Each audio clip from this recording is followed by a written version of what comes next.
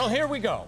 And here we are. And I want to tell you, it's great to have Robin back in the studio with us. We're on the Live on Lakeside set. I know. And a lot of people thought that we probably should have been hosting that Live on Lakeside instead of what we were doing. There's always hope, yeah, there it is. There's always a chance. Welcome back. And I'm Thank serious, you. Okay? I have missed you so much doing the show. And I said that here last night. I had so much fun doing the show with you. I have missed you greatly, but I enjoy watching you when I have cable. Well, okay. Sometimes they turn it off. All right. No, I'm kidding. Well, there might be a little something in an envelope for you when you leave here tonight. All right, so here you are. We've been following your life, okay, and we've been following you in your Pulitzer Prize-winning column on the Akron Beacon Journal. Yes, Connie Schultz, you got nothing on her. That's right. All right, yeah, but we've been following your life, so bring us up to date.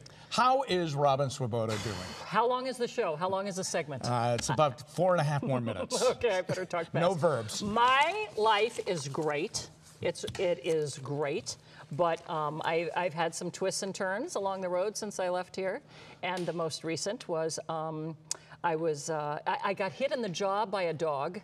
Really? Yes, a golden retriever, and you know how they have those heads that are like they are cannonballs? kind of blocked out. Yeah, just so hit me in the jaw, sent me to the emergency room. He tore my meniscus. I couldn't eat for a week. You'd think I'd be a little thinner, but darn it. A woman made me soup, and she was talking about her daughter having breast cancer. And I, that weekend, did a self-examination, which is something. I don't even like to shower naked anymore, but okay. It's just an older woman thing. Okay. Cheryl will get I'm following. Anyway, so I found a lump, and it was cancer. And, I mean, shocking right away? I knew it. So you knew it right away? I knew it the minute I found it. And so, you know, I got in, you know, pretty quickly and had the lumpectomy. And now I'm waiting. There's an oncotype test that will tell you the likelihood of reoccurrence. And if that comes back positive, they're recommending chemo and radiation. Okay. So let's talk about that, okay? Because I know you've been talking about that. You've been talking about chemo and the effect it would have on your hair. Right. Now, this is the only cosmetic thing I can help you with. Yes. Okay. Now, I had that, and I lost my hair, okay? Right. And you're wondering about how your hair grows back. Right. And I wanted to tell you, because Cheryl told me this because she cut my hair. When it grew back, it did grow back very thick and in 4 or 5 different directions. Oh! What do they call those colics? Yeah. Like 4 and you or never 5 had those before? Well, no, I had one, but not 4 or 5, and they was going everywhere. Well, you have beautiful hair now. Grab it to make it free. That's real, baby. Good. There it is. That's what I'm hoping for.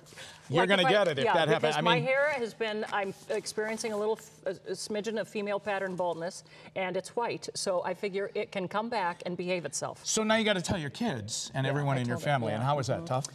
Yeah, you know, it was, because I did not fear anything, but when I looked at my 3 children, you know, who are all in their 20s now, and I saw their lips. Yeah, because they know what it's all about. I mean, everybody knows what it's about. You automatically think the worst. And it affects, it's walking in, unfortunately, to a lot of people's lives. Right, that you hear about? Oh, my word. It's unbelievable. But you have an amazing attitude, as you always do with everything, right? Thank you. Yeah. You know what? I look at it as a blessing because, first of all, it got my kids to go to church with me.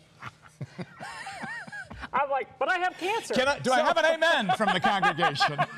Thank you, George.